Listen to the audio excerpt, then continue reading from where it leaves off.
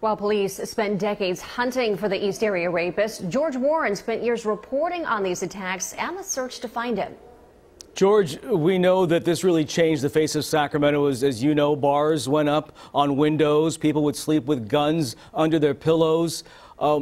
Did you ever think this day would come? No. In fact, I asked a question during the news conference. A lot of us thought that the Golden State Killer, the East Area rapist, would never be caught because he's dead or locked up for something else. His last homicide, remember, was a murder in Irvine in 1986. He would have been about 39 or 40, which is still relatively young. Serial killers, as we're often told, don't quit until they're caught or killed. So, yes, we're very happy. As a longtime Sacramento resident, I can tell you I'm very happy and very proud of law enforcement here and their dedication.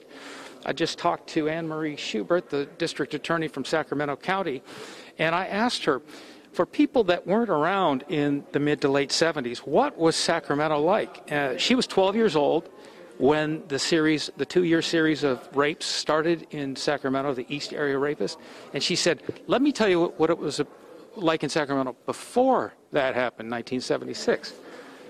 You'd stay out with your friends. Your mom would say, come home. When the street lights come on, there were no cell phones. There were no worries. After 1976 and the East Area rapists started tearing through Sacramento County, everybody was afraid. He was so brazen, he would break into homes days or weeks prior to attacking and sexually assaulting the woman inside.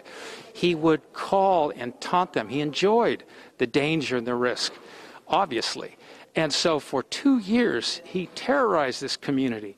Anne Marie's mother slept with an ice pick under her pillow. She didn't know that till years later. So obviously, it was when Sacramento went from being this kind of innocent place to suddenly a dangerous place.